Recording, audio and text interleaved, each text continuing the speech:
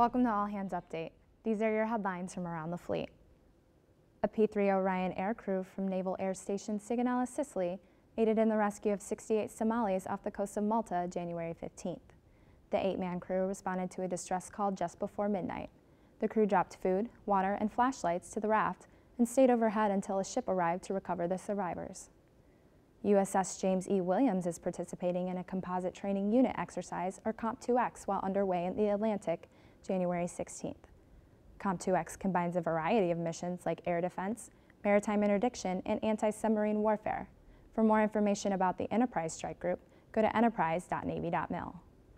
You can read more about these stories at navy.mil. For All Hands Update, I'm Petty Officer Amara Timberlake.